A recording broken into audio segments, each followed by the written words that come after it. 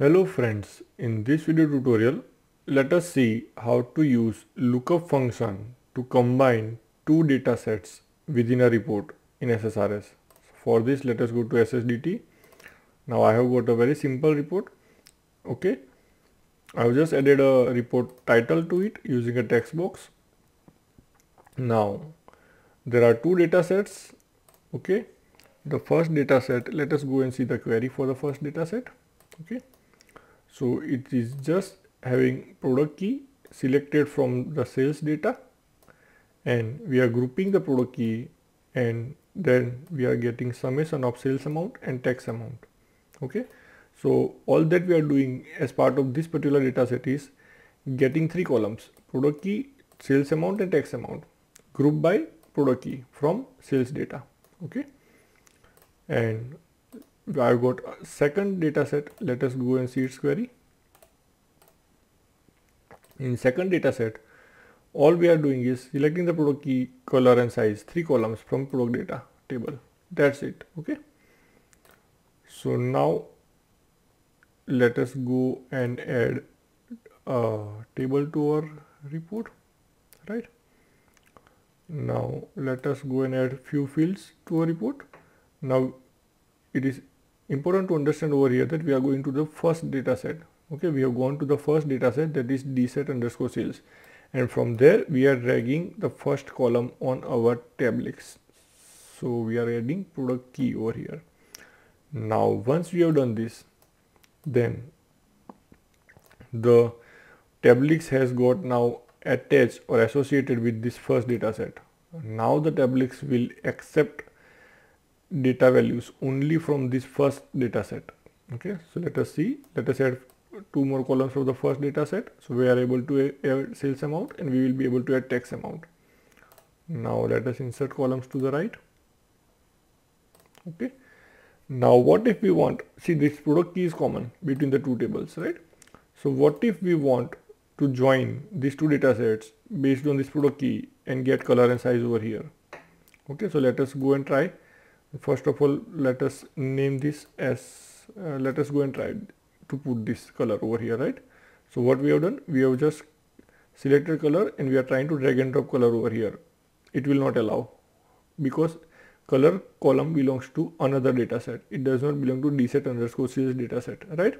So it will not allow. So let us drag and drop it. Now it has given the error, right? dset_sales. It requires data values. It can accept data values only from dset_sales, right? Let us do similar thing for our size. Again, it has given the same error, right? That it requires data values only from dset_sales. It cannot accept any other values from other data set, right? So now how to get the product color and product size? Because we know for every product there is color and size defined in the dim products, that is table, right? So now how to get these values? So over here, if you want to combine these two data sets, then we can make use of something called as lookup function. So let us see how to use it. So let us go to this cell. Let us go to expressions. Over here, you just type lookup. Okay. And now the first thing that you need to provide is which is the key based on which you want to join the two tables. Okay, so this is the key, comma. Now which is the key in the second table or the second data set which will be used for the join? So it has to got the same name, product key only, right? So I have just copy pasted it. Okay, now the third thing is which column do you want as output over here in this cell. So I want color column. So I will just copy paste it again, and I will replace product key by color. Okay, and fourth argument is which is the data set from which you want the column to be output. So it is dset products, right? There is no underscore. Dset products is the name of the data set, right? Dset products, correct? So now let me copy paste this whole thing. Okay, So now we have set the expression for color. Similarly, let's go for the text box for size. Go to expressions. I have copied that, so I will paste it. The only difference is, instead of color, I want to pull the size column. Everything else remains the same. That is, the columns based on which we are joining the two data sets remains the same, and the dataset name remains the same. So only the third argument, that is the name of the column which we want as output, only changes, right? Let's click OK. Let's do some formatting. Okay.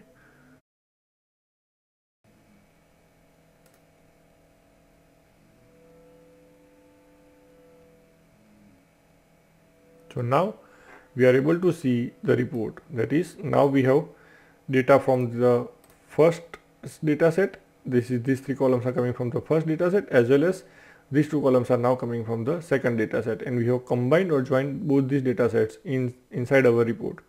So I hope, friends, this video tutorial is useful to you. Thank you.